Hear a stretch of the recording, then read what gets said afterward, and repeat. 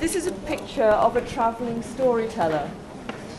And if you're thinking you're travelling on the Silk Road for months and months and months at a time, when you arrive at a dusty little desert town and you have your dinner and everything, then you want to go out and have some entertainment. Now you go to the theatre or you go to a club or you whatever. It was exactly the same. You would go along and you would listen to music or you would watch some theatre. And one of the most popular entertainers on the Silk Road were travelling storytellers. And they would travel around with scrolls in their backpacks. You can see he's got a backpack full of scrolls.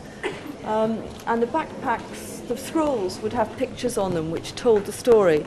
And the storyteller would sit on the floor and he would show the scroll to people around him, and then he would talk and sing and recite and tell the various stories. And a lot of these stories were Buddhist stories, and they told, for example, there's a famous story of a very strong Buddhist believer, a young man, who goes away on his journey and he leaves his mother some money to give to the Buddhist priests to recite prayers so he has a safe journey. And instead of giving it to the Buddhists, she spends it on new clothes or something.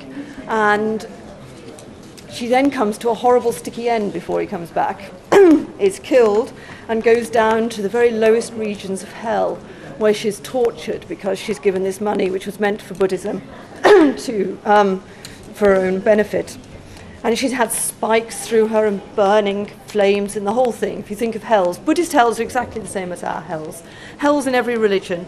People's imagination is exactly the same wherever they live. So she's going through all these things of hells. And this story tells about her son who tries to find people to help him to go down to bring her back from hell. And he keeps having to give money for Buddhism to speak to people.